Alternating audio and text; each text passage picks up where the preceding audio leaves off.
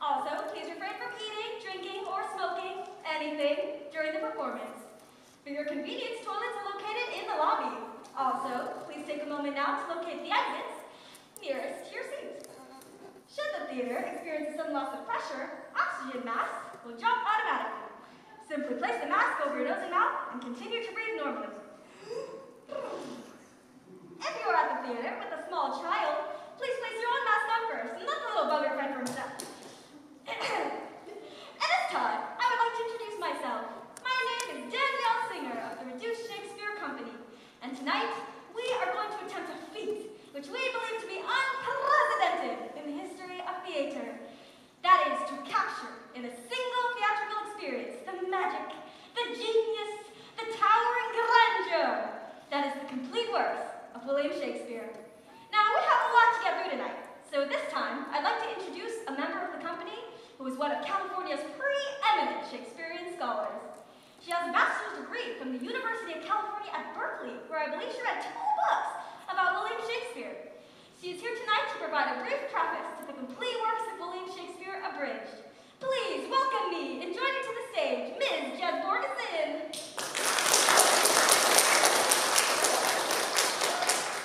Thank you, Danielle, and good evening, ladies and gentlemen.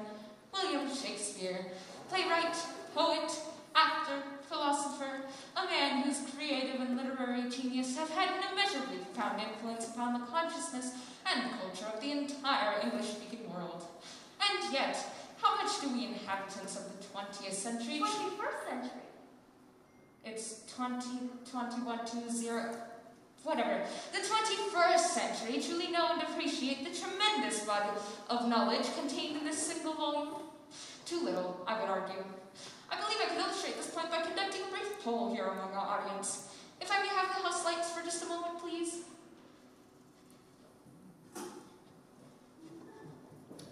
Now, you are a theater-going crowd, no doubt of above average cultural and literary awareness. And yet, if I may just have a brief show of hands, how many of you here tonight have ever seen or read any play by William Shakespeare?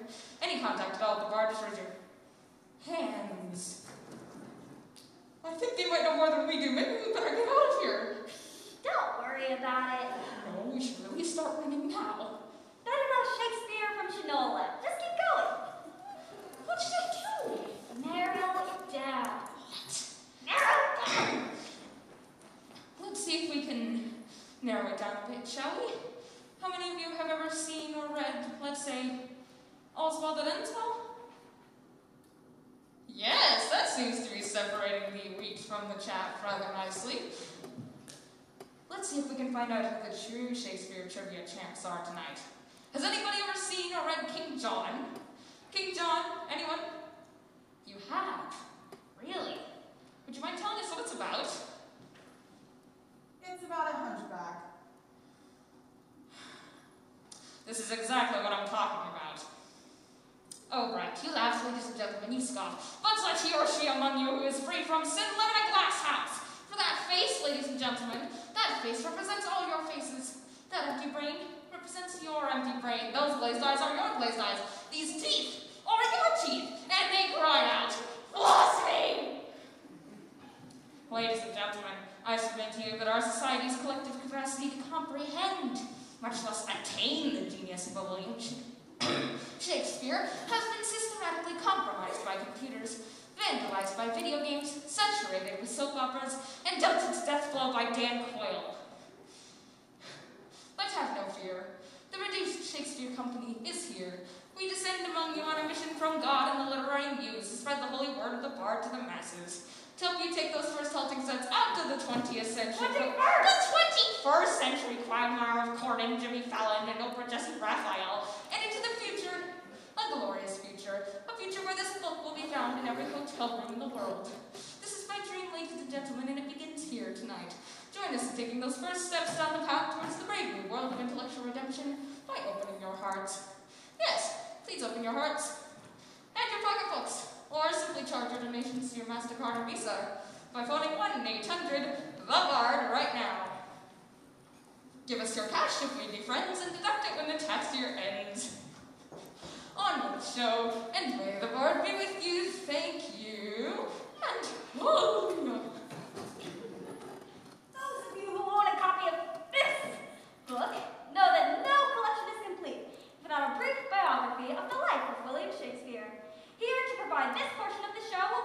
third member of the Reduced Shakespeare Company.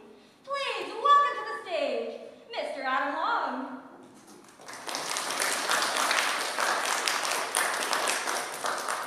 I've just been taking a few notes on Shakespeare's life so we can get the show off to a good start.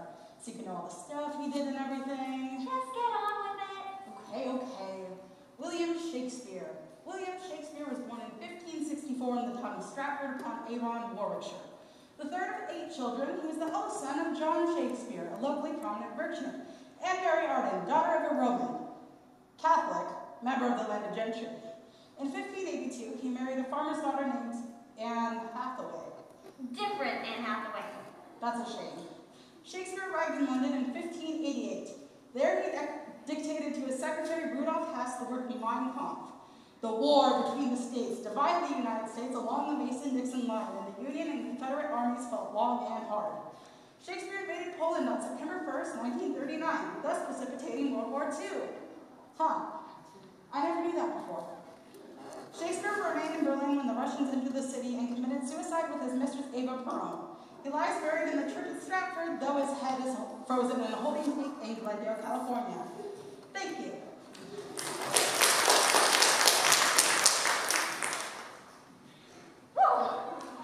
Now, without further ado, the Reduced Shakespeare Company is proud to present the complete works of William Shakespeare, abridged.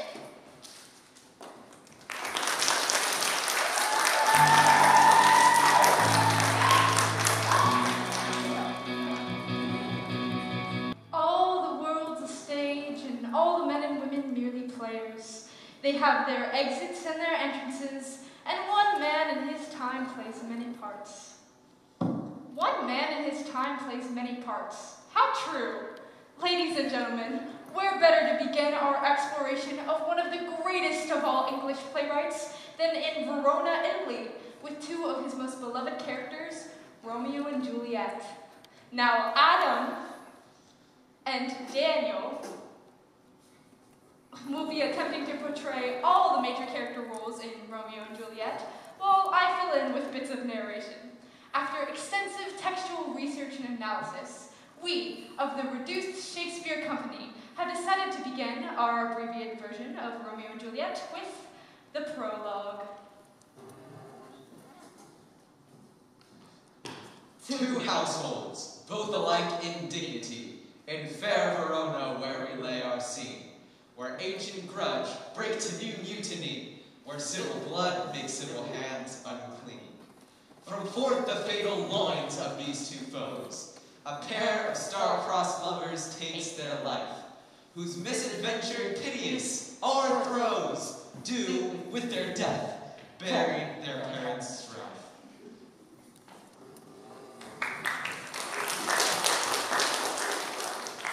Act 1, Scene 1. In the street meet 2 men, tall and handsome. One, Benvolio! The other named Samson. Their hatred fueled by an ancient feud. For one serves Capulet. Capulet! The other, Montague.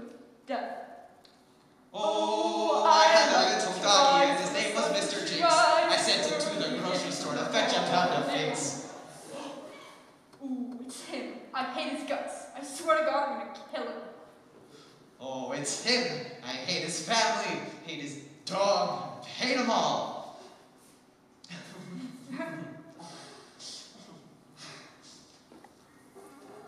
Do you bite your thumb at me, sir? No, sir, I do but bite my thumb. Do you bite your thumb at me, sir? No, sir, I do not bite my thumb at you, sir, but I do bite my thumb. Do you quarrel, sir? Quarrel, sir? No, sir. Ah, but if you do, I am for you. As you're just as good a man as you. No better. Yes, better. You lie.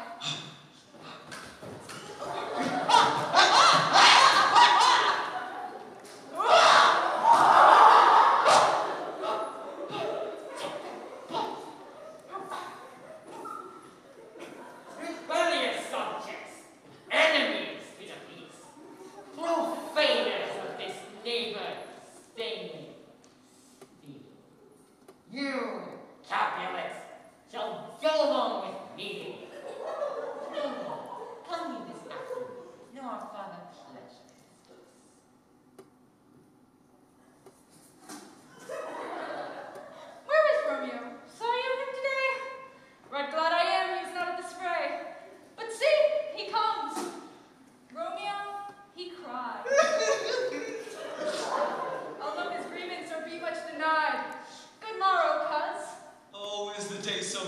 but new struck 9. Ay me, sad hours seem long. What sadness lengthens Romeo's hours? Not having that which having makes them short. In love, Out out of love. out of her favor where I am in love. Alas, that love, so gentle in his view, should be so rough and tyrannous in proof. Alas, that love whose view is muffled still, should without eyes see pathways to his will. Oh. Come ye to the feast of Capulet. There sups the fair Rosalind whom thou so lovest, with all the admired beauties of Rona. Go thither, and compare her face to some that I shall show, and I shall make thee think thy swan a crow. I'll go along, no such sight to be shown, but to rejoice in splendor of my own. And so much for scenes 1 and 2. So, now to the feast of Capulet, where Romeo is doomed to meet his Juliet, and where, in a scene of timeless romance, he'll try to get into Juliet's pants.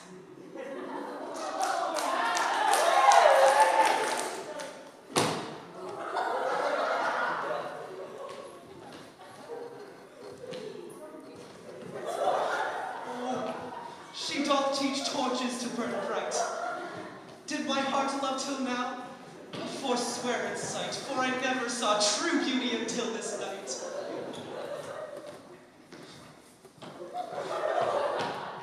If I profane with this unworthiest hand, the gentle fine, the holy shrine is this.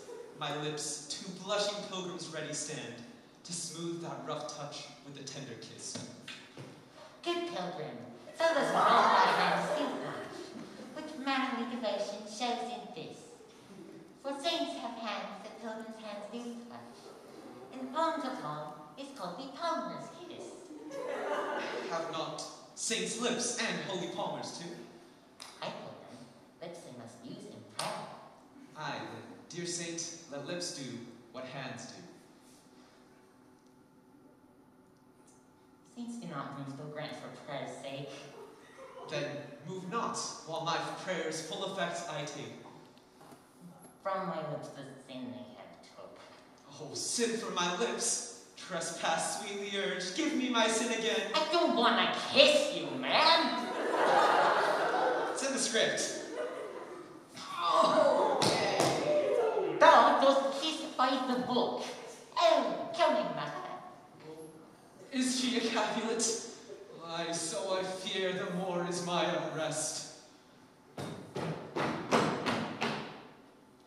What are you doing? The balcony scene. But soft, what light through yonder window breaks? Romeo, Romeo, oh wherefore art thou Romeo? Deny thy father and refuse thy name. For if thou wilt not, he that scorn my love, and I'll no longer be in happiness. What's in a name anyway? That which we call a nose by any other name would still smell. Oh Romeo, doff thy name, 'tis no part to thee. Take all myself. I take thee at thy word. Call me but love, and I shall be new baptized. Henceforth, I will never be Romeo. And what man art thou? Art thou not Romeo and a Montague? Neither, fair maid, if either thee dislike. Dost thou love me then? I know thou wilt say aye, and I will take thee at thy word. But if thou swearest, thou mayest prove false. O Romeo, if thou dost love, pronounce it faithfully. Lady, by yonder blessed moon I swear. I swear not by the moon. What should I swear by? Lady, by yonder blessed Virgin I swear. No. That's worse. No, do not swear at all. For although I joy in thee, I have no joy in this contract tonight.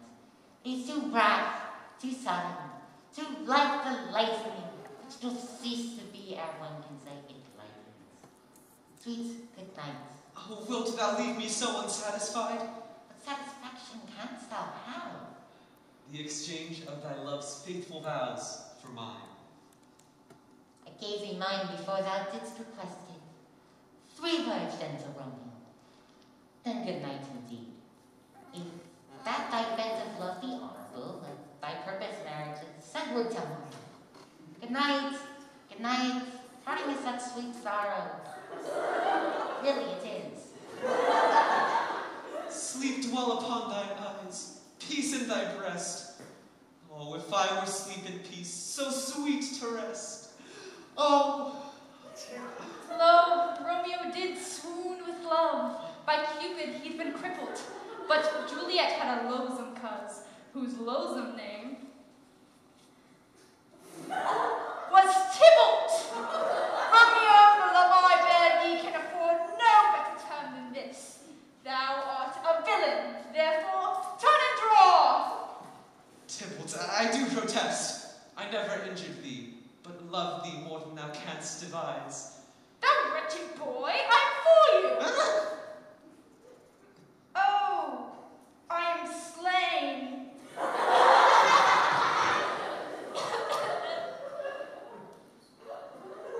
Wait, what do we do now?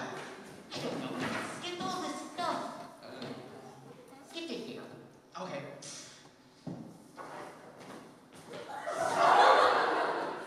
So, from Tybalt's death onwards, the lovers were cursed. Despite the best efforts of friar and nurse, their fate pursues them. They can't seem to duck it. And by the end of Act 5, they both kick the bucket.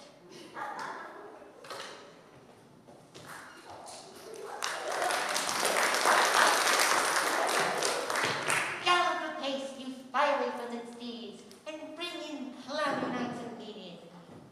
Come, civil knights, come Romeo without day and night. Come, loving, black-browed nights. Oh, night, night, night, night, night, night.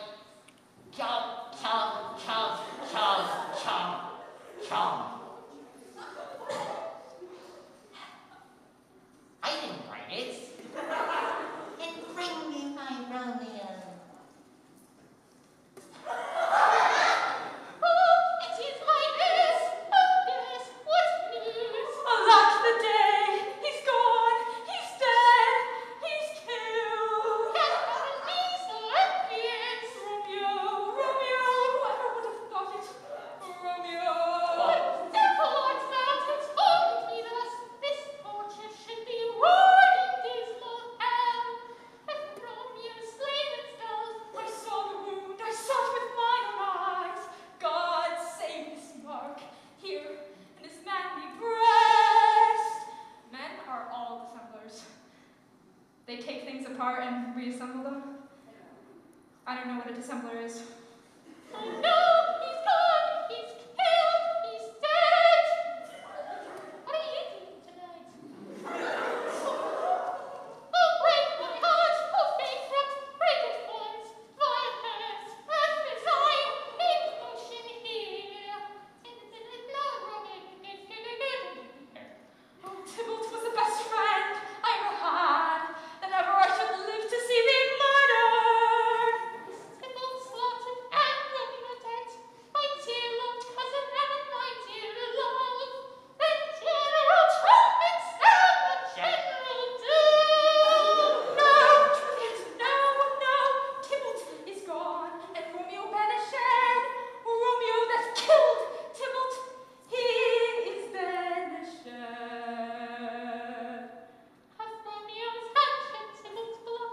It did, it did. Alas, the day it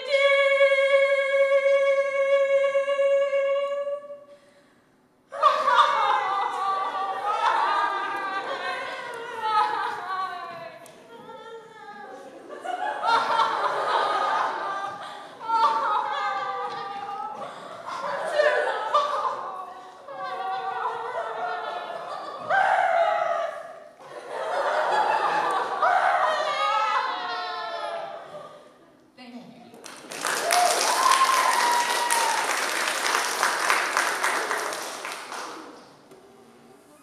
Now Romeo lives, whom Tybalt would have slain. Well, that's good, isn't it? And Tybalt is dead, who would have killed my husband. Well, that's good, isn't it? And why do I feel like Pill-Pill?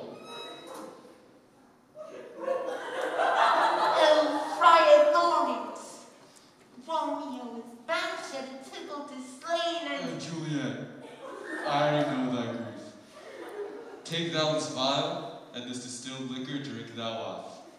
And presently through all thy veins shall run a cold and drowsy humor.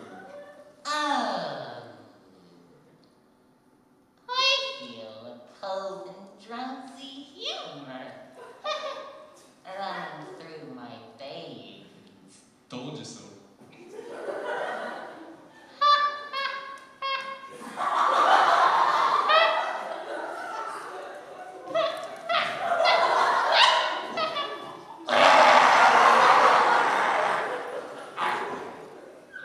Oh, dear, excuse me.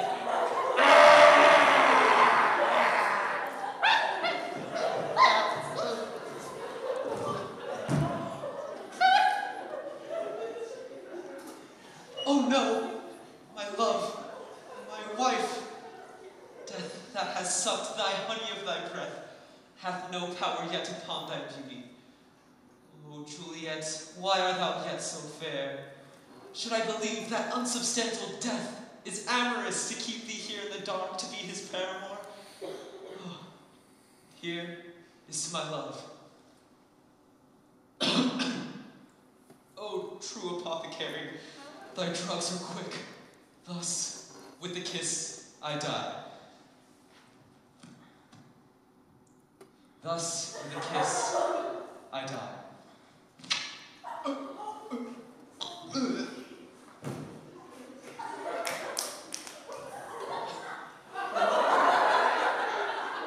morning.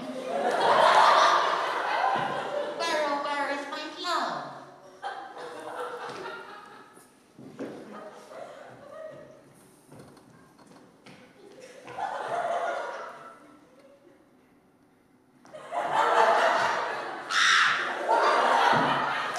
What's this?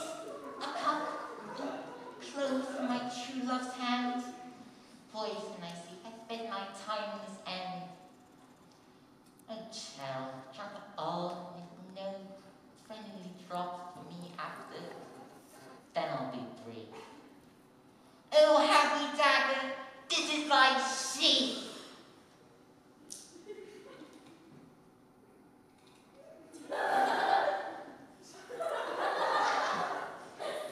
Well, that's what I'll do for you.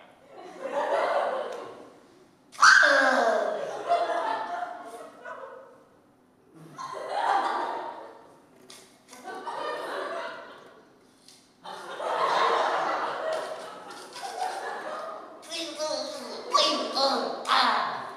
There must have let me die. The end. Epilogue! Welcome in peace this morning with thick praise. The sun for sorrow will not show its head. Go forth and have more talk of these sad things. For some shall be pardoned, some shall be punished. For never was there a story of more woe than this of Juliet and Romeo. And Romeo and Juliet are dead.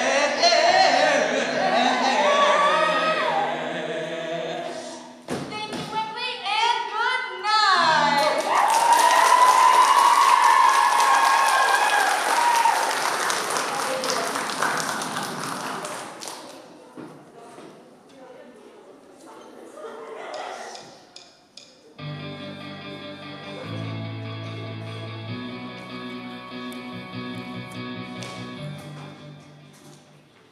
Ladies and gentlemen, in preparing this unprecedented complete work show, we have encountered this problem: how to make 400-year-old plays accessible to a modern audience. One popular trend is to take Shakespeare's plays and transpose them into modern settings. We have seen evidence of Shakespeare's plays being set in locations at the lunar landscape, the Bermuda Triangle, and Cleveland, Ohio.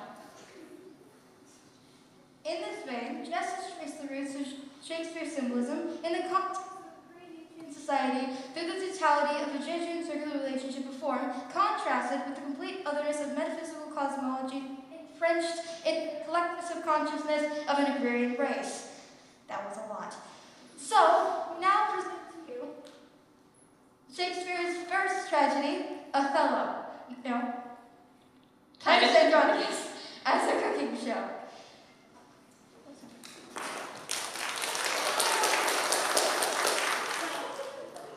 Good evening, everyone. Good evening, gourmets, and welcome to Roman Meals. I am your host, Titus Andronicus.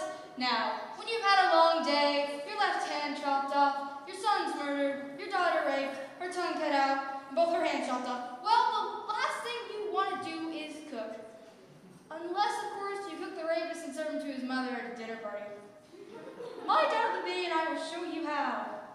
Good evening, Lavinia. And how are we feeling today? I got my tongue hot. Pardon?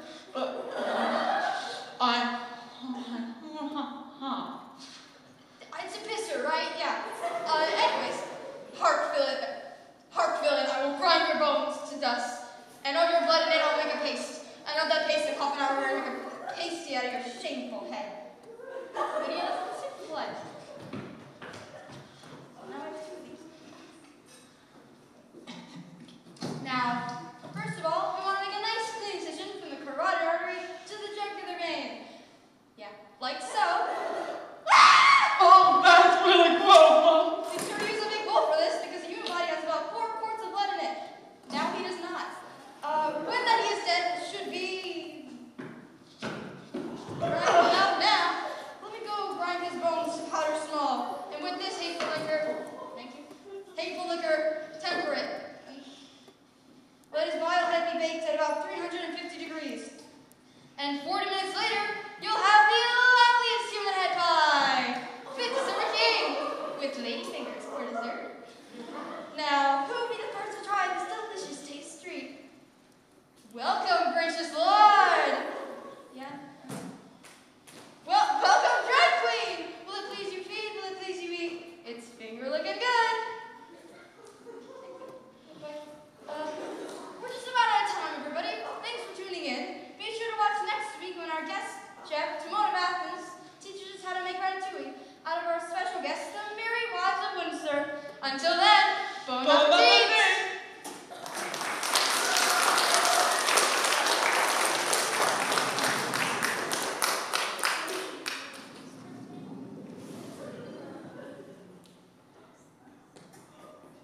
Light came on before me. Alright. I hope nobody was too offended by Titus Andronicus. Shakespeare, as the young writer, seems to have gone through an early blood and guts period. No doubt, if he were alive today, he'd be in Hollywood working on Titus Andronicus, 9 just desserts. But we shall now move on to explore the genius evident in Shakespeare's more mature plays as we present his dark and brooding tragedy, Othello, the War of Venice.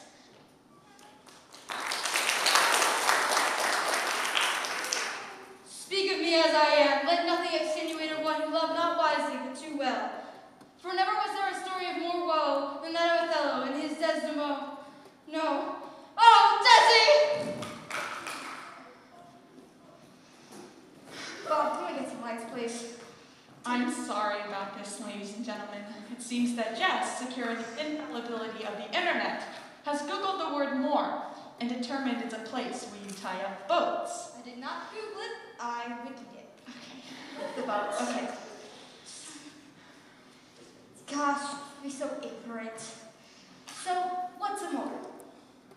Well, interestingly, this is the subject of a blazing scholarly debate.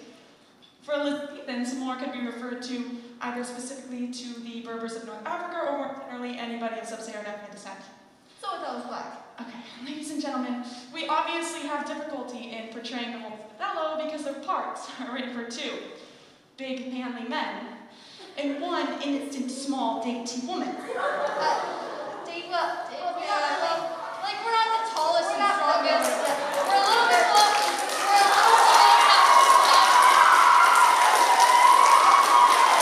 You're eating her ego. Stop, please. You're rubbing it in. Oh God. We're a little below national average, I guess. And then like you're okay. Yeah, we're nice.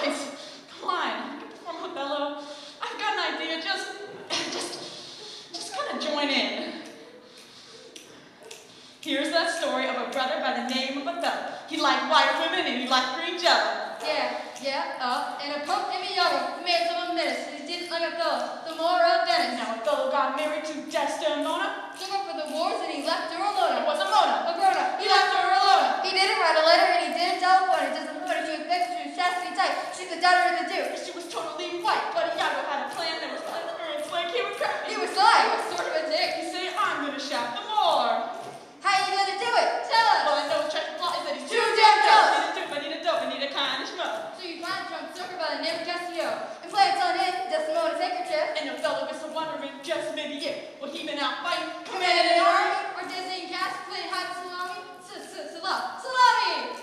Came back home sick of pillow in her face. Killed her until the cause is about his disgrace. There's Amelia out the door. Who we met in Act 4. Who say you're a victim, she went no horse with pure. She was clean, she was virginal too. So I kept to go and make a face to her blue. It's true. It's you. So what you gonna do? And Othello say, Yeah, this is pretty scary, so he pulled out his blade and he made it Harry Carey. Iago got caught, but he probably caught the plea. Mother was bad and moved to Beverly Hills, guys.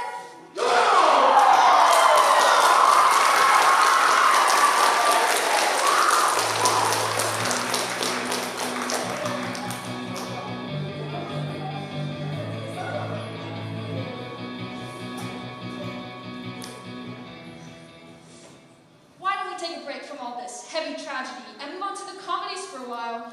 Comedies! Yeah, great. Comedies. Okay. Now, when it came to the comedies, Shakespeare was a genius at borrowing and adapting plot devices from different theatrical traditions. These influences include the Roman plays of Plautus and Terence, Ovid's Metamorphoses, which are hysterically funny, not, as well as the rich Italian tradition of Commedia dell'arte. Yeah, basically, Shakespeare stole everything he ever wrote. Stole is kind of strong, dude. Distilled, maybe. All right, then he distilled the 3 or 4 funniest gimmicks of his time, and then he built them into 16 plays. You see, essentially, Shakespeare was a formula writer. Once he found a device that worked, he used it over and over and over again. So, Mr. Shakespeare, the question we have is this. Why did you write 16 comedies when you could have written just one? In answer to this question, we have taken the liberty of condensing all 16 of Shakespeare's comedies into a single play, which we have entitled The Comedy of 2 Well-Measured Gentlemen Lost in the Merry Wives of Venice on a Midsummer's 12th Night in Winter. Or Singling, Taming, Pericles the Merchant in the Tempest of Love, as much as you like it, for nothing. Or The Love Boat Goes to Verona.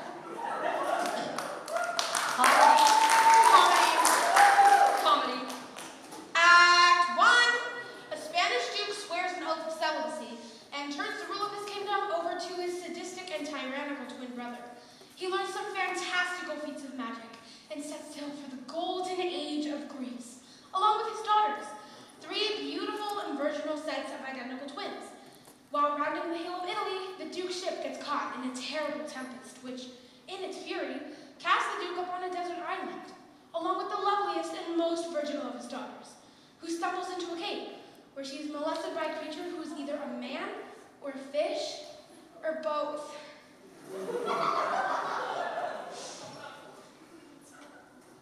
Act 2.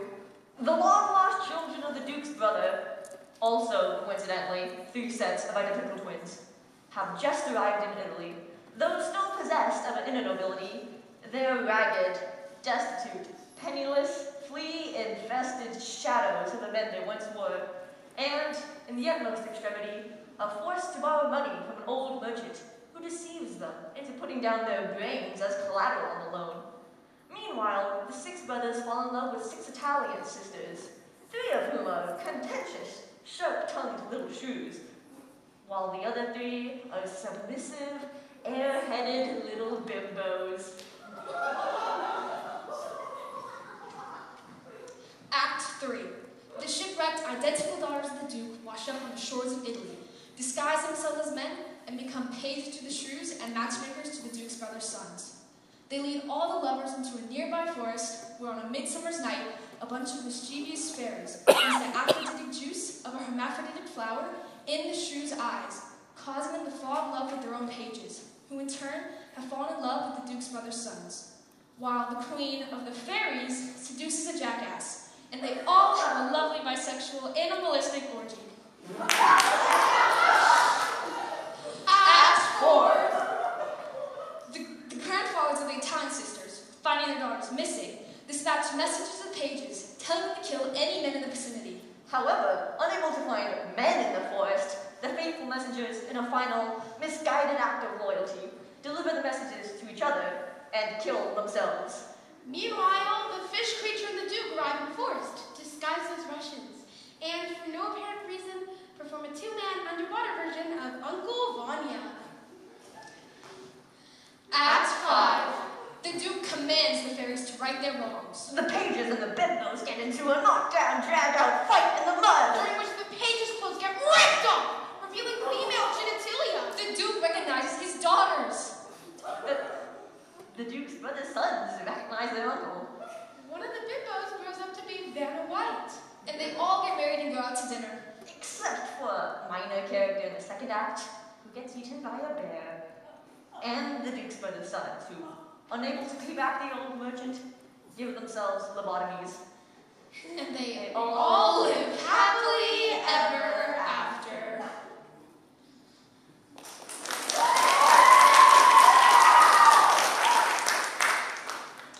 We now move on to the rest of Shakespeare's tragedies, because basically we found that the comedies aren't half as funny as the tragedies.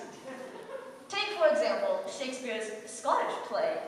Don't talk about it in here! Gosh, sorry. I forgot. Which you're really not supposed to talk about in the theater unless you're performing it, because it's cursed. Fortunately, however, we the Reduced Shakespeare Company not only perform an abbreviated version of Macbeth, but after much thorough research, we are able to do so in perfect Scottish accents.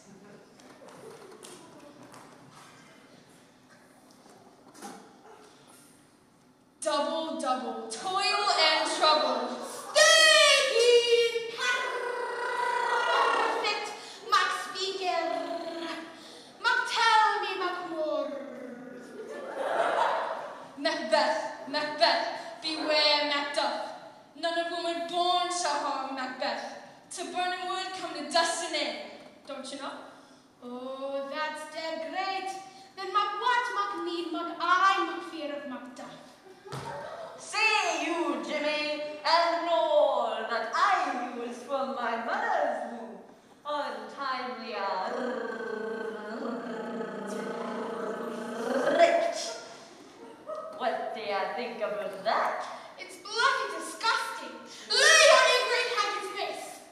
Oh, Macbeth, you killed my wife. You murdered my babies. You shot in me stew. Oh, I deny. Oh, I did. I had to throw half of it away.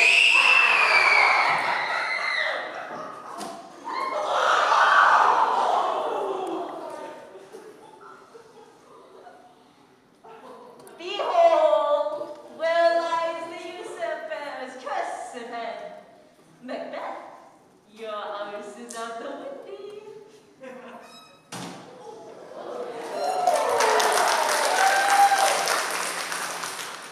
And know that never was there a story of blood and death than this of Mr. and Mrs. Macbeth. Thank you.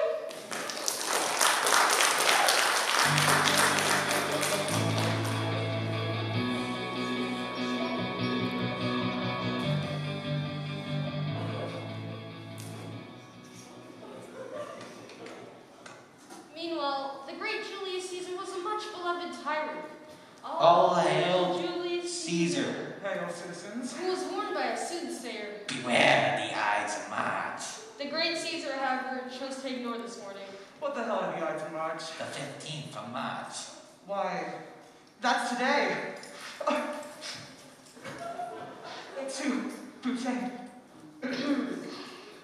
Friends, Romans, countrymen, lend me your ears. I've come to bury Caesar, so bury him, and let's get on to my play. Antony And Cleopatra, it isn't passed by sea before me. Come, venomous wretch. What are you doing? No, stop. What? You have this bizarre notion that all of Shakespeare's tragic comedies were really ugly wigs and vomited on people before they died. It's an interpretation. Vomiting is not interpretation. Well, they were into it. Adam, Antony, and Cleopatra have nothing to do with gastrointestinal distress. It's an exciting trans-global thrill about political maneuvering across the ancient Mediterranean. Oh, it's one of Shakespeare's Transgold plays? Wow, I love those. Like that one that totally predicted 21st century's wireless communication? What? Yeah, it was called The Two Mobile Kinsmen. Adam, Shakespeare wrote a play called Two Noble Kinsmen. Not two mobile kinsmen, Two noble kinsmen. No, it was definitely mobile because the two kinsmen are Bill Gates and Steve Jobs. No. The two kinsmen are two cousins who fall in love with the same woman. Oh, they're like text your OMG, you're my BFF, LOL. No! Well, F you. I didn't even heard of that play. Well, that's because the two noble kinsmen fall into the categories of Shakespeare's plays, which are neither tragedy, comedy, nor history, in which scholars refer to as the problem plays, or in some circles the obscure plays or the lesser plays, or simply the bad plays. And yet, not all of the Apocrypha have gone completely without merit. In fact, one of them, Troilus and Cressida, is hardly crap at all. I actually discussed it in some length in my soon-to-be-released book about William Shakespeare entitled I Love My Willie, in which I'd like to pull out for you now.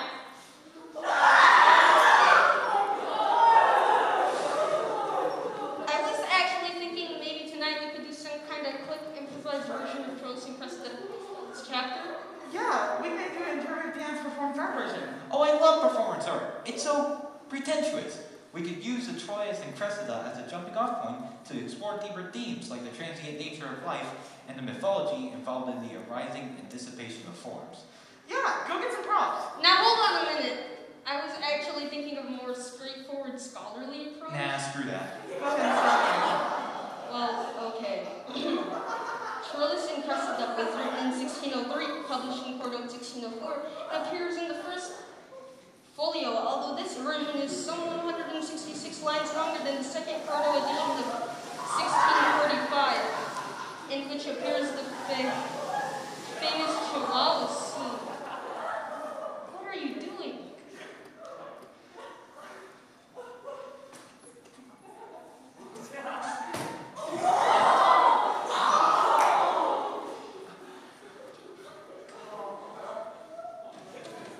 Ladies and gentlemen, my book has nothing to do with Godzilla. It discusses the possibility that Shakespeare's plays were actually written by Elvis Presley. It's groundbreaking work, you see. He was abducted by aliens and entered a time... Wait a minute. Isn't there something to cover the plot? Plot? Of course I cover the plot. What kind of scholar do you think I am? Cover the plot in depth in the footnote of page 29. Troilus, youngest son of Priam, king of Troy. Okay, you'll be Troilus, and you be the king. Okay, great. Loves Cressida, I'll get the wig. and has arranged with her uncle Pandarus for a meeting. Although she feigns indifference, she's attracted to him. I have to feign indifference? Yeah. Meanwhile, Agamemnon, the Greek commander, has surrounded the Trojans. Agamemnon? Jess, this is boring. This is the kind of stuff that kids hate to learn in school. It's because it's so boring. Yeah, as soon as you said Agamemnon, I was asleep. No, I'm sorry, but when I heard that we were coming to Livermore, I told these guys I will not do dry, boring, vomitless Shakespeare for these people. Because it's just the thing that turns you off. I mean, that's what happened to me. When I was a kid, I used to sit there in class while we were supposed to be studying Shakespeare. I'd be looking out the window and thinking, look at all the kids playing ball, and I'd be thinking to myself, why can't all this Shakespeare stuff be more like sports? Sports? How do you mean? Well, sports are visual. They're exciting to watch. I mean, take the history, for example. With all those kings and queens killing each other off, and the throne passing from one generation to the next, It's exactly like playing football, but you do it for crown. Hey, they are kind of similar, aren't they? Yeah, I can see that. All right, line them up. Let's get macho. 25, 42, Richard III, Henry V, part 1, 2, 3, And the crown is snapped to Richard II, that well-spoken 14th century monarch is fading back to pass in the further on field, but oh, here's a heavy rush from King John! my gross flesh sinks downwards. And the crown is in the air, and Henry VI comes up with it! Victory is mine! Oh, but he's reviewing by King John, that really from the 12th century. And he's down! Oh, he's killing him out there. Just be me the Lord's motorcycle. King John's in the clear. My 7.5 velvet ring! He's at the 40, the 30, the 20. He's putting on a 10-yard block. He's looking to go for the game, folks. Replacing him now is number 72, King Lear. Divided we are kingdom in 3. Cordelia, you go long! A pivot marker is down. Fictional character on the field. Lear is disqualified, and he is not happy about it. Oh, puppy. Replacing him now is that father and son team of Henry IV and Prince Hall. Center stops their quarterback. Quarterback gives it to Heinz. Oh, it looks like Richard's third slip is giving him trouble. A horse! A horse! I came here for a horse!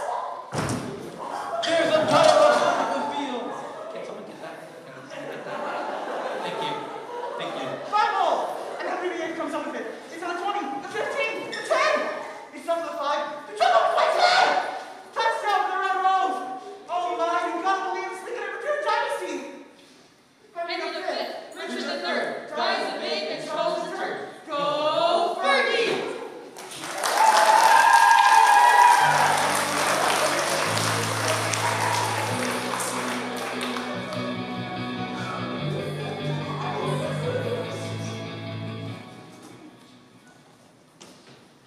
Can I have some house lights, please?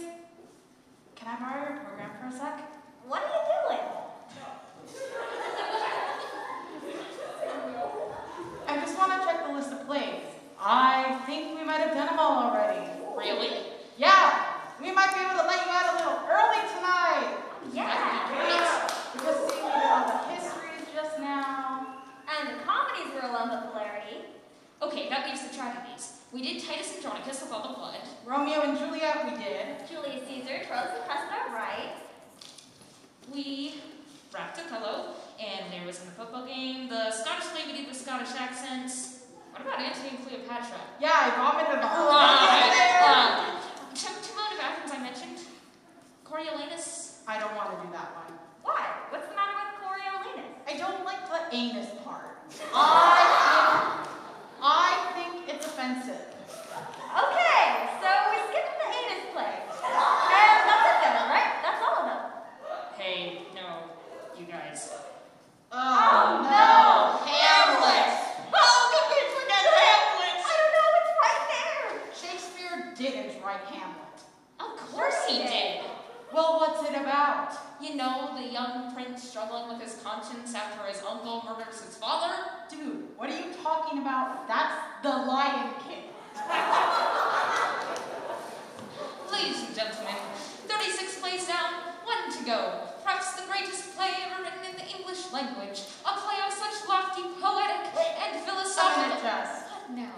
Hamlet is a really serious, hardcore play, and I'm just not up for it right now. Bye! What do you mean? It's the last one! We've done 36 already. I know, it's just that football game left me emotionally and physically drained, and I just don't think I can do justice to it. Bye-bye. But we don't have to do justice to it. We just have to do it. Well, maybe I don't want to do it. Look, Adam, our show's called The Complete Works of William Shakespeare. I think they'd like to see Hamlet. Okay, so we'll call it The Complete Works of William Shakespeare, except Hamlet. No! That's the most ridiculous thing I've ever heard. Well, if you want to do it, then do it. I don't have to if I don't want to. I'll just sit here with this guy. He's my friend. I'll sit here and watch you two do it. Come on, Adam! You can't make me do it! You can't! Go off him! Don't let go of me. You're all I have in this world. Are you all right? Oh, just peachy. We're going to do Hamlet now, right? Yup. Okay. Geez. Have a cow. Who does this belong to? Alright, well, his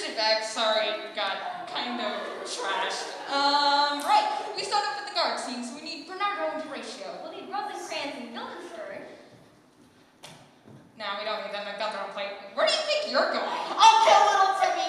I'll kill him! I don't think that would turn him off to her off to light theater. Get back here, this is you Shakespeare!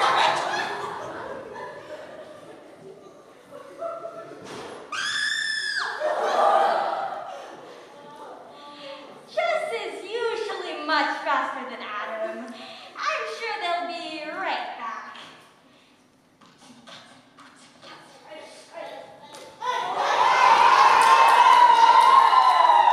And now, a word from our sponsors.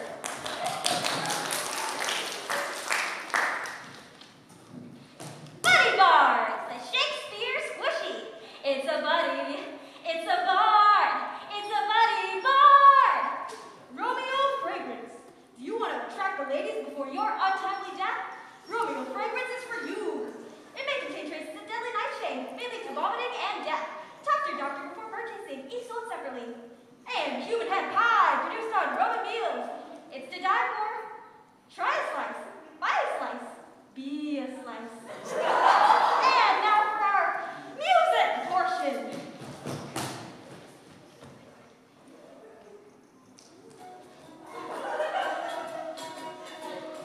Adam, oh Jess, where art thou?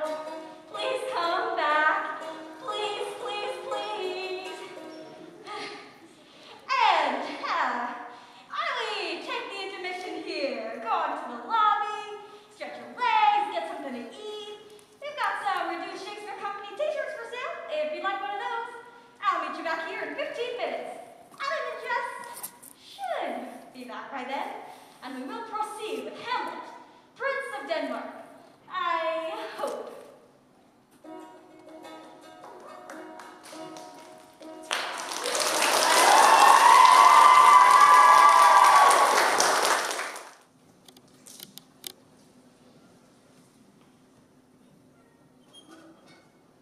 Rosanna, the acting record. Hi! Have a nice intermission? Yeah? What did you do? Oh. Was there a long line at the ladies' room? Oh, I hate it when that happens. So Jess and Adam aren't back yet. Actually, just called during the intermission. He found Adam at the airport trying to catch a flight out of here. He said until I got back I should cover the sonnets. Shakespeare wrote 154 sonnets. They've hired me to tell you about them. So, Shakespeare wrote 150... Bob, house lights, please. Shakespeare wrote 154 sonnets, which I have taken the liberty of condensing onto this 3x5 card. Now, I'm just going to pass it along to you guys. You know, you can take it, read it, enjoy it, you know, whatever you want. And then, no, you don't get it done. Patience. Then we're just going to pass it on down the row, you know, back and forth. And then if you could pass mine, just pass it to him. That works. And then, you know, forth and back and forth and back. And then if you down there, if you could just pass it up to the balcony for me, please. And then, you know, just keep that going for a while. And then eventually, Jess and Adam will be back, hopefully. So, ladies and gentlemen, Shakespeare's sonnets. That first one's really good. Honey, we're home. Jess and Adam, ladies and gentlemen. We're back and ready to do Hamlet. Woohoo! H-E-L-M-E-T. H-E-L-M-E-T. What's that spell? Helmet. Yeah, I gotta go put on my helmet. Woohoo! H-E-L-M-E-T. You gave them sugar, didn't you? No, I told them that they did Hamlet. I picked the Disneyland. Oh. Right, where were we? 36 plays down, 1 to go. Bob, could you please set the lights for perhaps the greatest play ever written in the English language? You bet. Thank you. Hamlet, the tragedy of the Prince of Denmark. The place, Denmark. Midnight, the battlements of Elsinore Castle. 2 guards enter.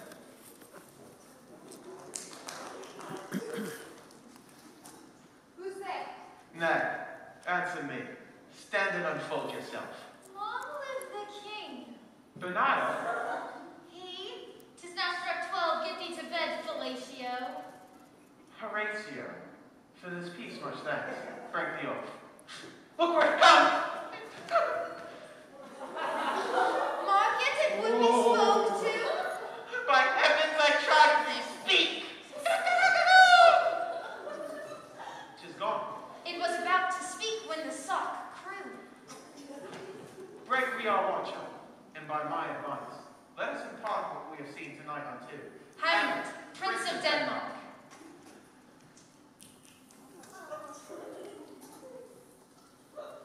Oh, that this too solid flesh would thaw, melt, and resolve itself into a dew. That it should come to this but 2 months dead, so loving to my mother. Frailty, thy name is woman. Yeah, you. Married with mine uncle, my father's brother. The funeral baked meats did coldly furnish forth the marriage tables. My lord. Horatio. Methinks I see my father. Where, my lord? In my mind's eye, Horatio. You know, methinks we saw him yesterday. Saw who? The king, your father. The king, my father. Where was this? Upon the platform where we watched. 'Tis very strange. I'll watch tonight. Perchance we'll walk again. All is not well when the night will come. The air bites shrewdly. It is very cold. Look, my lord! Angels and ministers of grace defend us. Something is rotten in the state of Denmark. Mark me. Speak. I'm bound to hear. So art thou to revenge when thou shalt hear. If ever didst thy dear father love, avenge his foul and most unnatural murder. Murder? The serpent that did sting thy father's life now wears his crown. My uncle! Let not the royal bed of Denmark become a couch for incest. Incest! Adieu, Hamlet. Remember me. My lord, this is very strange. There are more things in heaven and earth than are dreamt of in your philosophy, Horatio, so piss off. I hereafter shall think meet to put an antic disposition on. O cursed spite that I was ever born to, exit right! Stupid.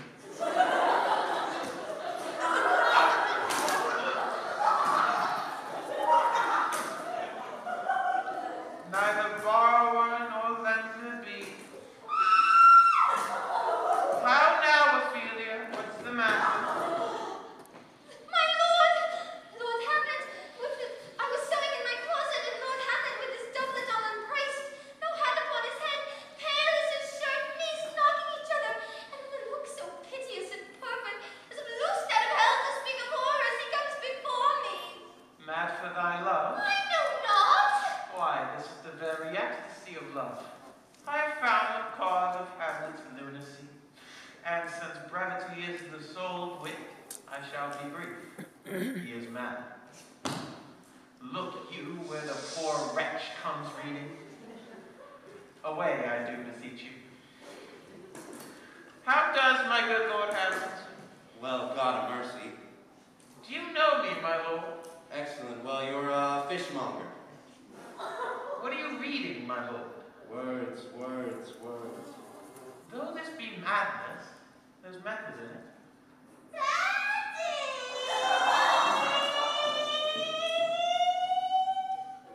The players are here and they want to do a play within a play. I don't know what that is, so you better go talk to them right away. My lord. I am but mad north-northwest when the wind is southerly. I know a hawk from a handsaw. I'll have these players play something like the murder of my father before mine uncle. I'll observe his looks, and if he do but blench, I'll know my course. Yes, the play's the thing wherein I catch the conscience of the king. To be or not to be? That is the question. Whether 'tis nobler in the mind to suffer the slings and arrows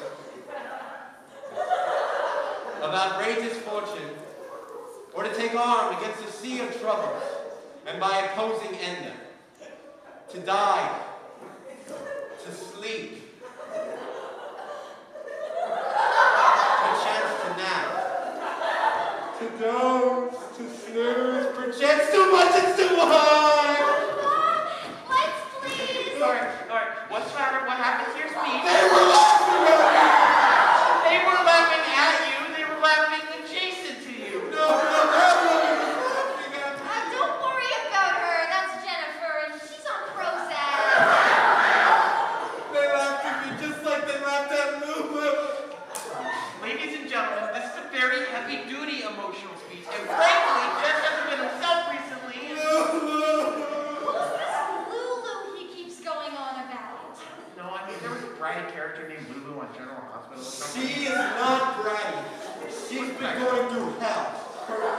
She had an abortion at 18 because the condom hole broke, and her mother's been in catatonic state for like 4 years, and you don't even care.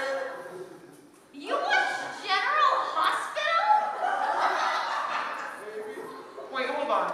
You need all to say that, all the stuff you're saying about killing our televisions and embracing the bar, that was all BS?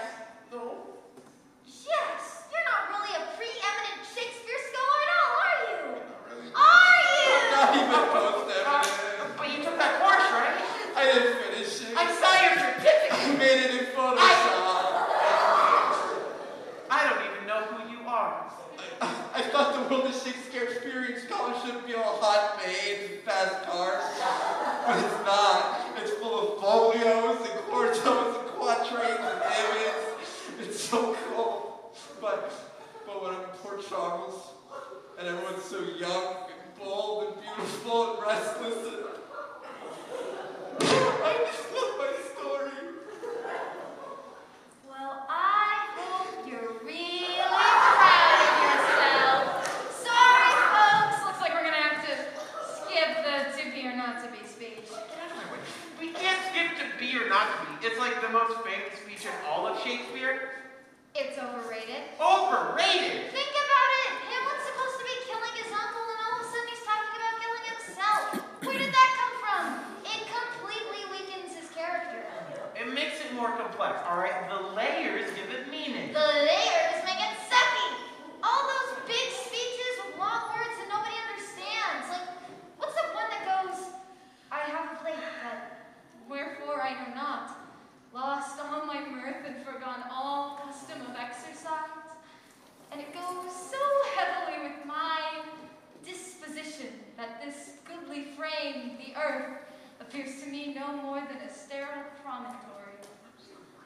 This most excellent canopy, the air of you, this brave o'erhanging firmament, this majestic roof fretted with golden fire, why it appears to me no more than a foul and pestilent congregation of vapors. What a piece of work is man. How noble in reason, infinite in faculty, in form and moving, how express and admirable, in action how like an angel, in apprehension how like a god. The beauty of the world, the paragon of animals, and yet to me what is this quintessence of dust? Man delights not me. Hey, that didn't suck! That was beautiful, man. See, you guys, the speech is both emotional and intellectual, alright? The two can live side by side. Like Luke and Laura. Sure. So, when I play Ophelia, I could have some layers? I mean, I'd be appreciated, Ophelia's not all screams and vomit. There's something going on inside her pretty little wit. Oh, I get it. Ophelia's complicated. I bet in the Get Thee to Another scene, she's probably thinking stuff and feeling stuff at the same time. Yeah, in fact, let's do that scene real fast. Whoa! You can't just rush all those layers. If Ophelia is that complex, we need to peel open her brain like an onion. That's gross. No, that's great. Adam, you're actually having a rare moment of lucidity. We can explicate Ophelia's ego, superego, and id, do a sort of Freudian analysis. Yeah, a Floridian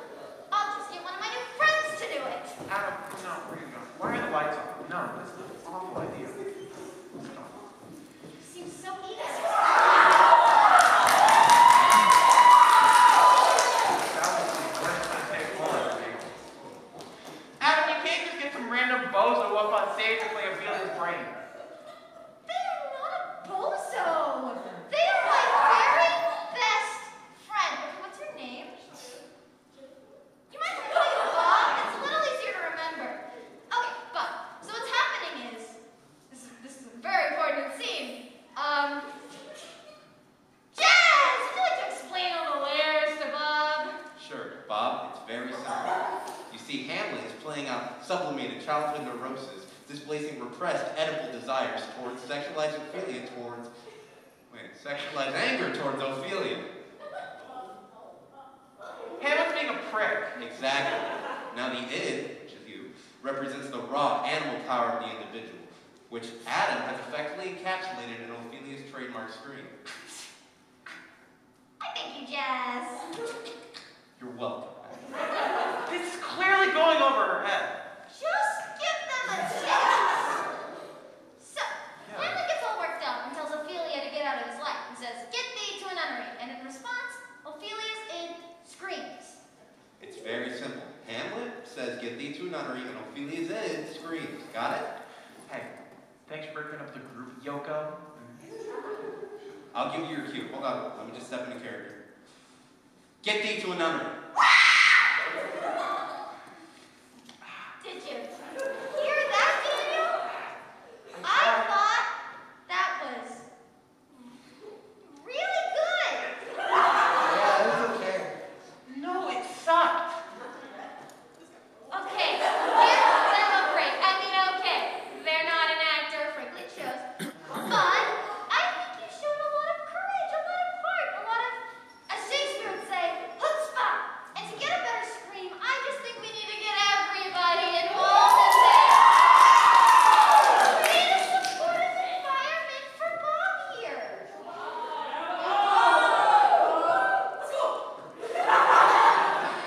We can get everyone behind the first two rows to play Ophelia's ego and superego. Fine, I'll get Ophelia's ego, all right? Let's get this over with. It's not going to be one of you. You want it too bad.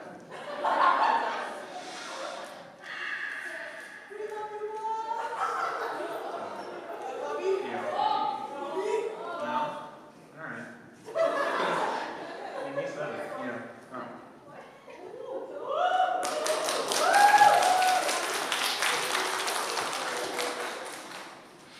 Okay, all right. At this point in the scene, right? Okay, Ophelia's ego is very flighty. It's very confused, okay? It's an ego on the run. Whatever. All right, so, Bob, do you mind if I call you Bob?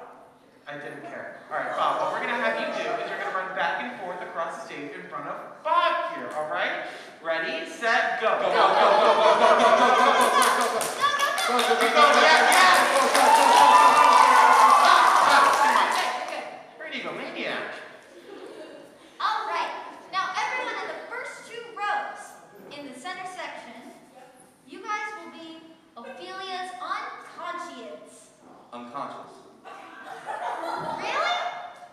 That explains it. Wake up, everyone! Okay, so the unconscious is the watery depths of Ophelia's soul. Right, Jess? Yeah, sure. Ophelia is tossed by the tides and currents of her emotions. So, everyone in the first two rows, arms in the air, wave on back, and forth, kind of undulate, and sing, maybe, maybe not, maybe, maybe not. Okay, that's good, that's good. But you, what was your problem? I mean, you were participating with the rest of the group. You know what that means, don't you? You're going to have to do it all by yourself. Okay, arms up really on this time. Yeah. All right, don't worry, nobody's looking. All right, and? It's two words, I believe. Maybe, maybe not. Maybe, maybe not. I want to hear them. Sure. I feel a lot of love in this room. I feel a lot of something. Now, why don't we get the superego? The superego is the jumble of voices inside your head that dominate your moral and ethical behavior. Very powerful, very difficult to shake. Some people never shake it in their entire lives. Sort of like Catholicism. Exactly. Now, everyone else, let's divide you into three different sections. So everyone from the aisle this way. You guys are section A. Congratulations! Everyone from the aisle this way, you're section B. Congratulations! Now, everyone behind the first two rows in the center section, all you rich folks with your nice center seats, yes? You guys are section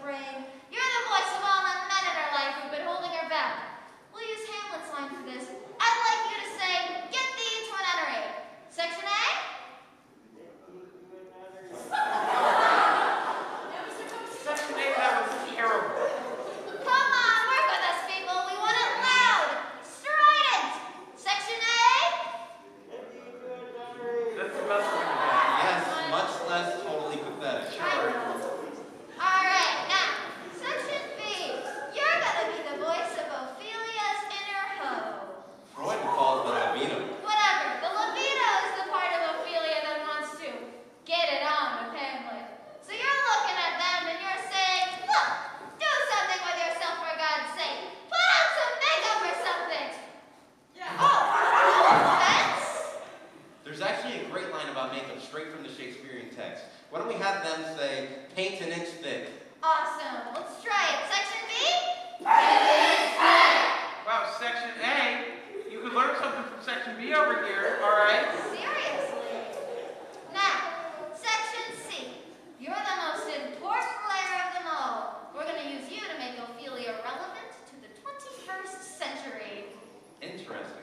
So maybe Ophelia wants power, but doesn't want to lose her femininity. Maybe she wants to be a corporate executive, but also wants to raise a family. Yes, she's tired of being pushed around, and she just feels like saying, look, cut the crap, Hamlet. My biological clock is ticking, and I want babies now. Why don't we just have them say that? Okay, Section C. You'll say, Cut the crap, Hamlet. My biological clock is ticking and I want babies now. All right, Section C.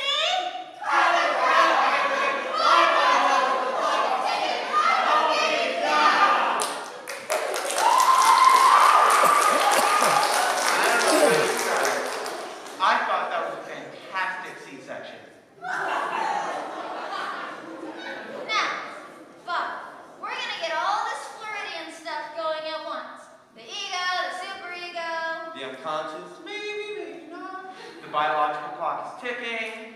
Now, your job as an actor is to take all of these voices and blend them deep within your soul. We're gonna whip everyone into a mighty frenzy. Then everything stops. All attention goes to you. And in that moment of truth, you let out the scream that epitomizes Ophelia's id. Ah, they can't wait. Okay, unconscious, arms up. All right, Bob, are you ready? Set, go. Section A! Whatever. Section B! Section C!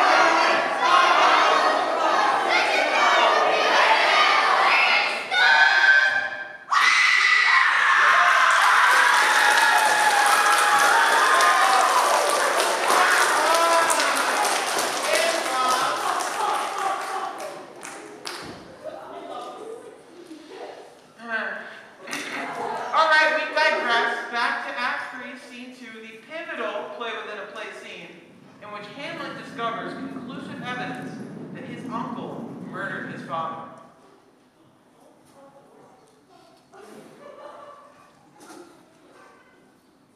Speak the speech, I pray you. As I spoke to you, trippingly on the tongue. Suit the word to the action to the word, and hold, as 'twere a mirror up to nature.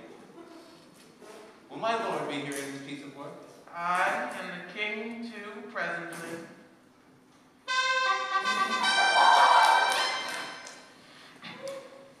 Now, how does my cousin Hamlet? A little And more my than- son. A little more than kin and less than kind. I have nothing with this answer, Hamlet. These words are not mine. Take a seat, my lord. Very well. You, give me your seat. The king wishes to push his royal rump.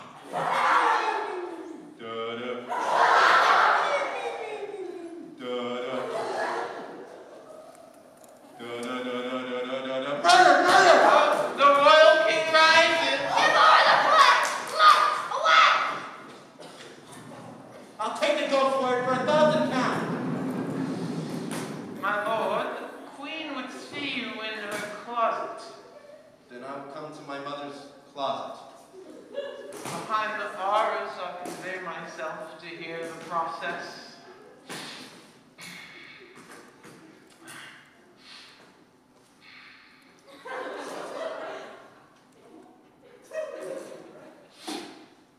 Now, mother, what's the matter?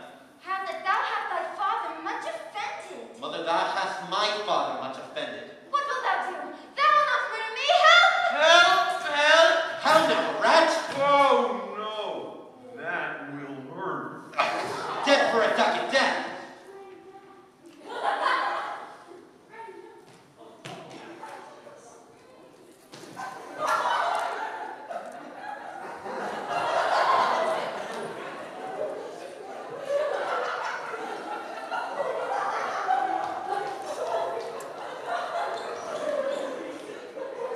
Thank you.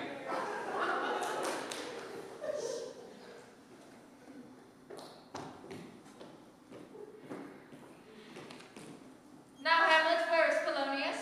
At supper. At supper. Where? Not where he eats, but where he's eaten. Oh, no, it's Laertes. Son of Polonius. Brother to Ophelia.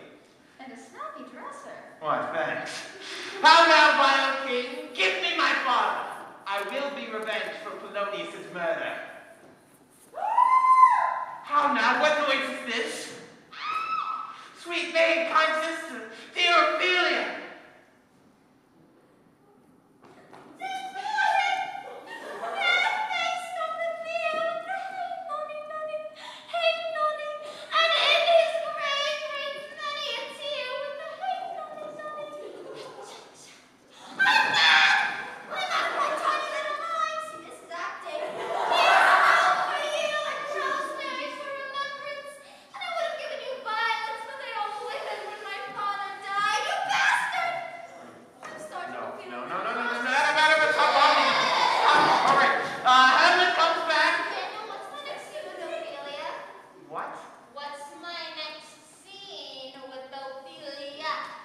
There are no more scenes with Ophelia.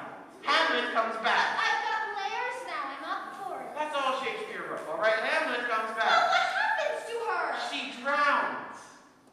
Oh. Yeah.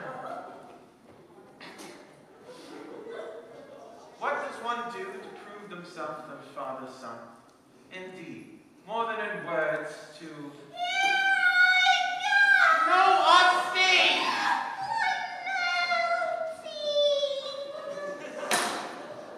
Give it up for Ophelia, ladies and gentlemen.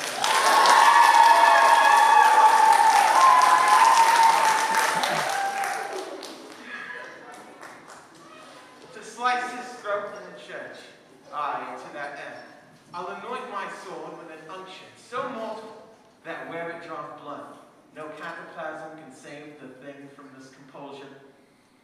I don't know what it means either.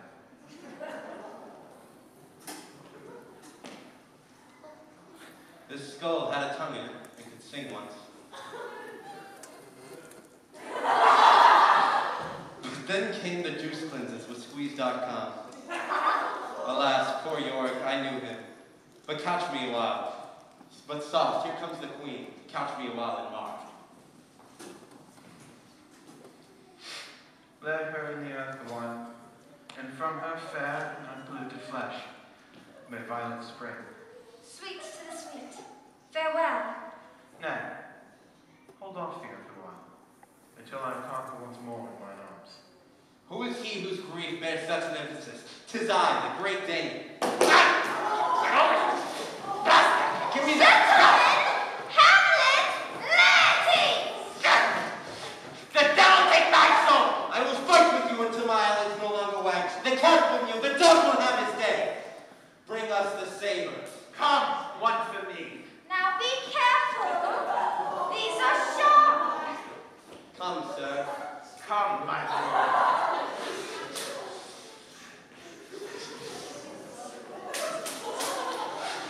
Ah, poke slice. No. Ah! Hit. No! Judgment? A very palpable hit. What are you wearing? Layers? Here, Hamlet, drink off this cup. Nay, set it by a while. Uncle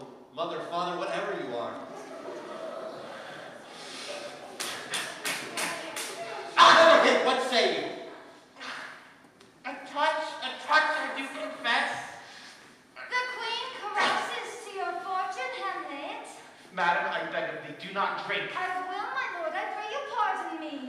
It is the poisoned cup. It is too late. Come for a third, Laertes. Oh, whatever.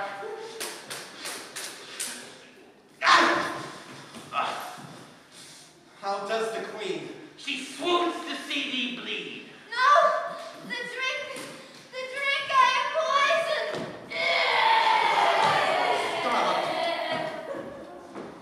Oh, villainy, treachery, seek it out! Here it is, Hammer. Here I lie, never to rise again. The king's to blame. What? The poison venom too? Oh, venom to thy work. Here, thou incestuous murderous, cross-dressing dame, follow my mother!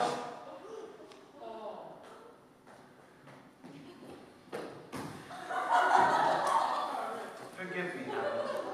I am justly killed by my own treachery. Heaven make thee free of it. I follow thee. And you that look pale and tremble at this chance are but mutes or audience to this act. If ever thou didst hold me in thy heart, absent thee from felicity a while, and in this harsh world draw thy breath in pain, to tell my story, the rest is silence.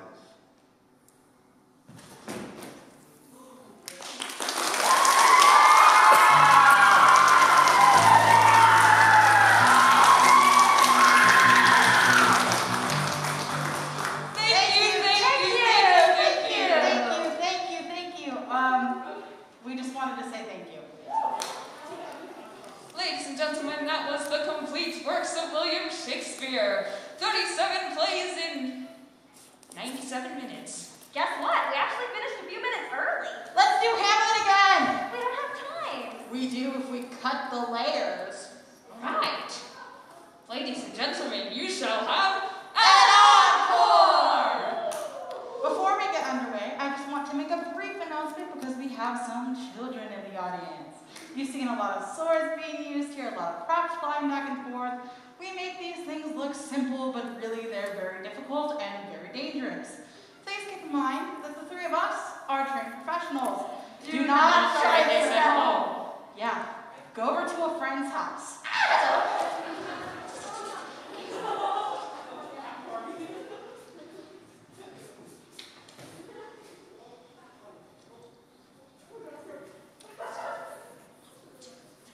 Oh, that this too solid flesh would melt. My lord, I think I saw your father yesternight. Would the night come? Mark me! Something is rotten in the state of Denmark. Revenge, my murder! My lords, this is strange. Well, there are more things in heaven and earth, so piss off. To be or not to be, that is the... Good, my lord! Get thee to a nunnery. Now speak the speech tripping me on the tongue. Give o'er the play. I'll take those words for £1,000. Now, mother, what's the matter? That would not murder me. Help! Help! Help! How now, rat? Dead for a ducat dead. Now, Hamlet, where's Polonius? At supper. Where? Dead. Ah! Sweet Ophelia.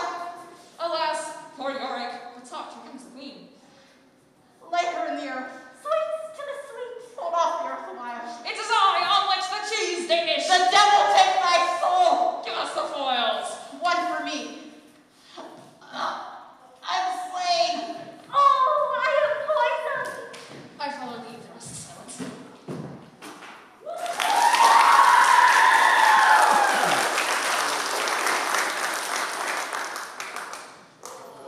Thank you. Ladies and gentlemen, we shall do it backwards. Silence is rested. Thee follow on. Poisoned am I. Oh. Slain am I, oh. Spoils be us give. Day the heaven eyes this. Earthy off hold. Sweets that you sweet. Earthy in her lay. Queen that comes here, you're a poor alas. Ophelia sweet. Father Mize where? Dead. Ducking before dead. Help, help. Help! Be murdered also thou. Do thou wilt what? Matter what's mother now? Sisir Nick et. Tongue beyond tripping me, speech to speak. Ah! Nunnery to thee get. Lord, my good. Be to not or be to off his Horatio. Earth and heaven things and more there. Strange is this, Lord my. Ooh, but Denmark of stately and rotten is something. Yesternight, Father, you saw I think, Lord my. Melt with flesh solid to this that oh you think